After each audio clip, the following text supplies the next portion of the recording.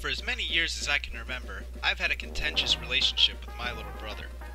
Don't get me wrong, I love Zach, but it'd be an absolute lie to say that we always get along well. While we were growing up, our personalities were two that were sure to clash with each other. He was usually hot-headed and emotional, while I was usually calm and stoic.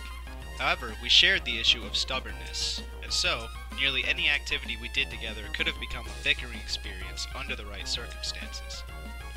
For example, for nearly 7 years, Zach and I had an ongoing argument about whether Aquafina or Dasani made better water.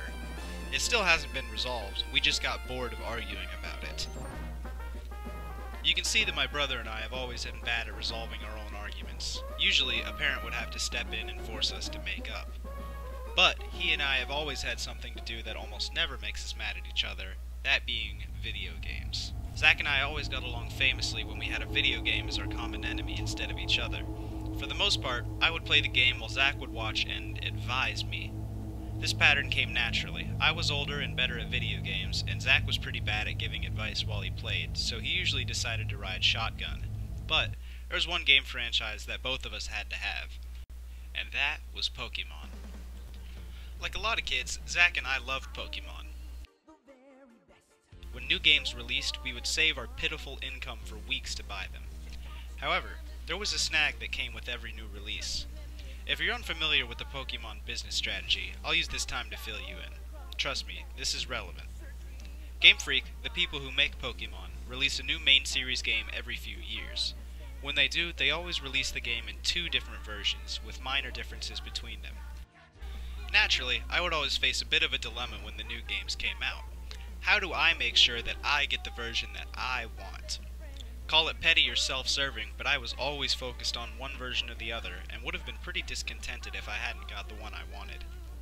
So, my goal at every new Pokemon release became convincing Zach that he actually wanted the one that I did not.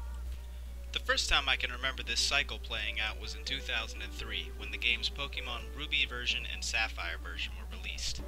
This will put me at about 8 years old and Zach at 5. Before then, Z and I had only had one copy of the previous Pokemon game between us. With the new game on the horizon, we finally had an opportunity to get our own versions. Now, I was a simple kid with simple tastes. My favorite color is blue, so I decided I wanted the Sapphire version. Plus, I thought the fish guy on the front was a lot cooler than the lizard guy on the cover of Ruby.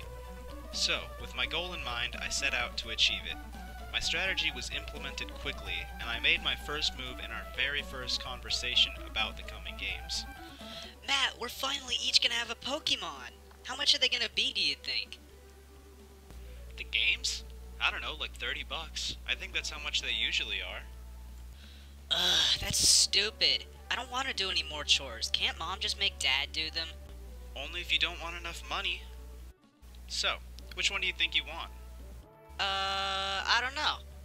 But the fish one looks kinda cool. Really? I thought you'd like the Ruby one better. Isn't red your favorite color?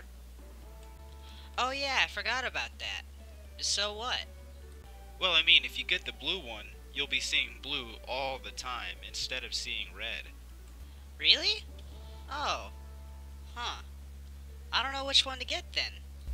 Clearly, Zach and I weren't the most detailed communicators, but at this time, I believed that my point had been established. It wasn't exactly the most complex logic to use, favorite color equals favorite game, but it was all I could come up with. I would have to drive that weak point home with more persuasive arguments later on. The next few weeks consisted of intense chore work for Zach and I, but I made sure to learn as much as I could about the differences between the 2 games while I worked. There weren't many I could use to my advantage, but in the end, I only needed one to convince Zach. In certain areas of the game, Ruby and Sapphire versions contained a few Pokemon that were unique to each game. One of those Pokemon was Zangoose, a mongoose exclusive to Ruby version. I took one look at this guy and knew that Zach would like the design. Zangoose is a cool-looking, hot-tempered creature with a large red lightning bolt on his head and body. Essentially, he's a 5-year-old hothead spirit animal. In addition to this, the Pokemon that replaces him as Sapphire is one of Zach's biggest fears, a large and poisonous snake called Seviper. The next opportunity I had, I mentioned this to him. He and I were quietly